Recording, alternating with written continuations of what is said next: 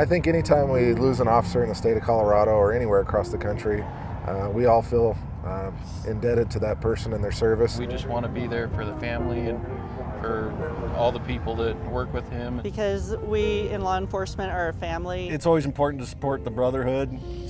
They support us, we support them. It's important that we're here to pay respects to Zach and any other fallen officer. And it's important that we show the family that they're not alone through this time. We have to be here to support them.